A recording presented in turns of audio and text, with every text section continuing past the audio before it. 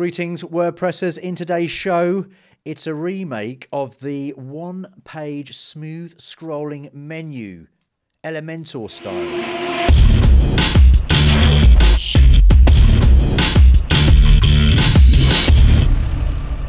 Jakson here, welcome to the channel, my home on YouTube for all things WordPress. So if you like a little bit of WordPress, why not consider subscribing if you're new here?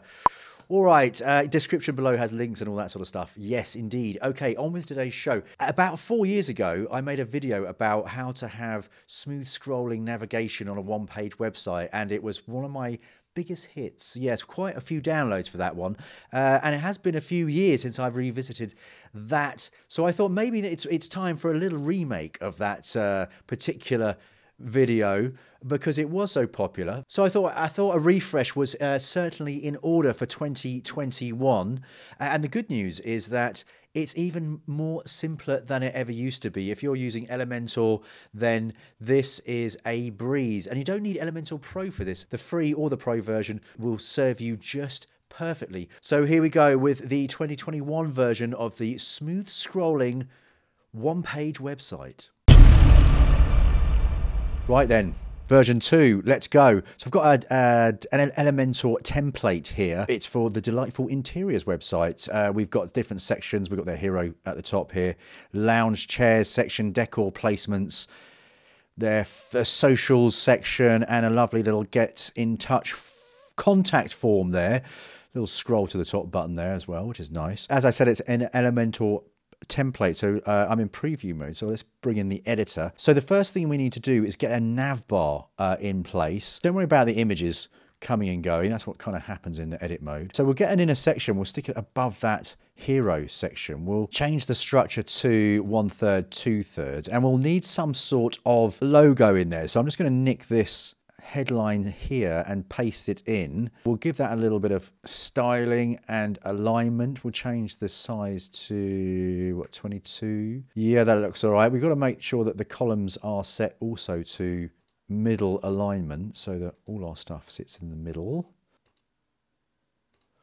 Okay, so we also need some sort of menu. Now, the good thing about this solution is you don't actually need Elementor Pro because you don't actually need a menu because we're going to use the icon list, which is available in both versions. So if we drop that in there and change that to inline, we see we've got something that looks a bit like a menu. So let's just get that aligned to the right.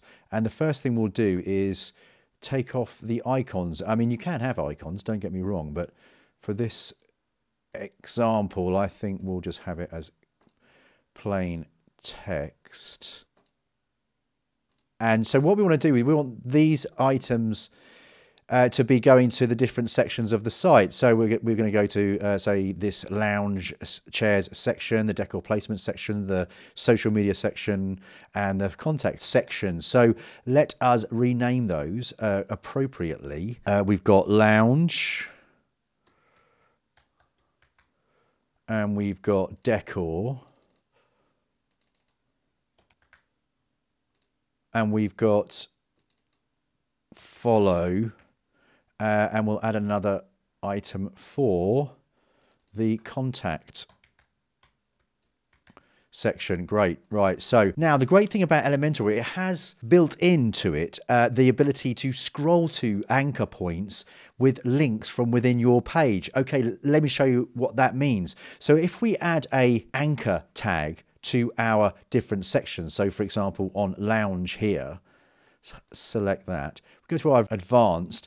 If we give that a CSS ID of lounge, that's effectively a anchor tag. And so therefore we can apply that as a link to have it scroll to. Okay, let's do the same for the rest of the sections. Decor placements. We'll change that. We'll add the ID of decor. We'll do the same for follow section.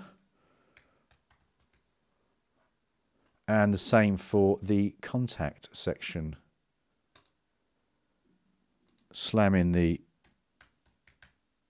contact as the ID. Right, let's get back to the top of our menu, which of course is an icon list, and we'll get those links in. So now if we just put those links as the anchor links, which is hashtag before the ID,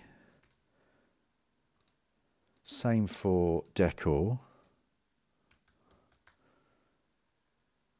same for follow,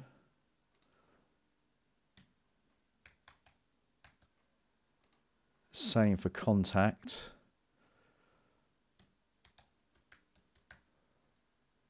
update that.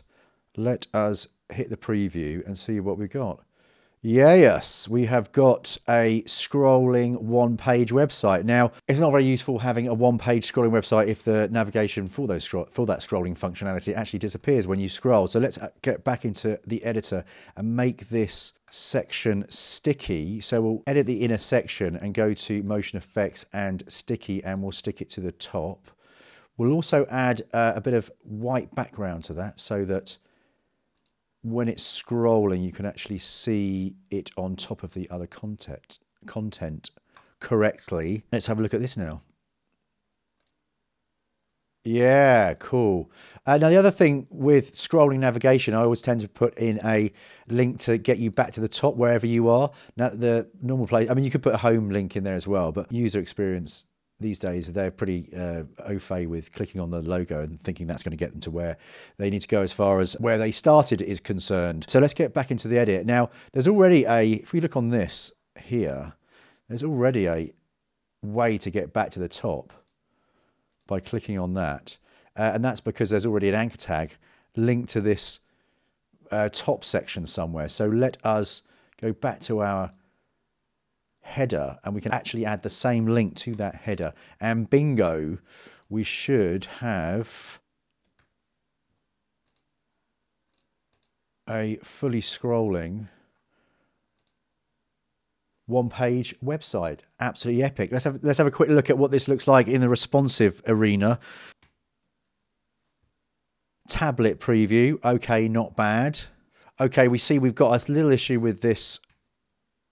Oh, well, we see there's some padding with this logo here. I reckon it's because we nicked it from the header, and there's some. Yeah, that's better. That's all working delightfully on Delightful Interiors. Back to top. Right, mobile.